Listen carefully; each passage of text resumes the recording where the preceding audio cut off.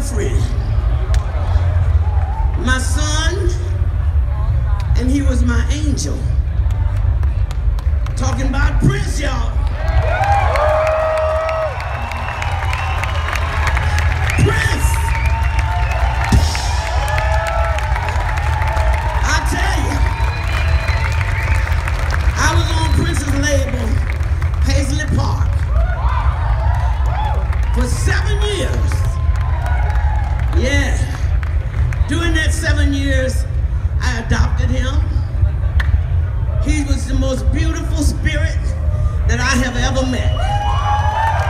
Yeah. He's a gentleman, he's humble, and he's respectful. He never did everything he promised me. But I'm gonna tell y'all, the first time Prince came, time waits for no one. That's on Paisley Park. The first time Prince and I met, he came out to the Shrine Auditorium. My family was having a concert there. So he came to meet me. My sisters and I were standing on the side, you know, and I told my sisters, I said, now this little guy, everybody say he's so cool. They say he's so cute. He's so good looking. And I told them, I said, look, I'm gonna play it cool. When I see him, I'm gonna be really cool.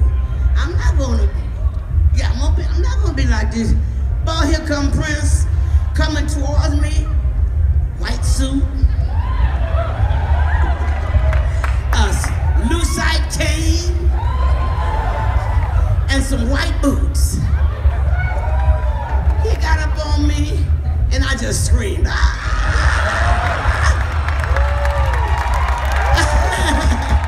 Just like that.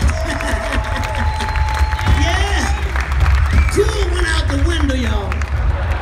I forgot about being cool. And I told him, I said, Prince, let me kiss you for my mother. And he said, kiss me on this side too, Mavis. So I got 2 kisses for mama. And I tell you, we made 2 albums. One is called The Voice. Yeah. And one is called Time Waits for No One. So y'all can go on Amazon and go on Twitter. Go on the hashtag, you know that one look like a tic-tac-toe? That's hashtag. And you can get these records. I don't know if they can still get them. I don't know if you can still get them, but you can try. But I just want us to have a moment of silence.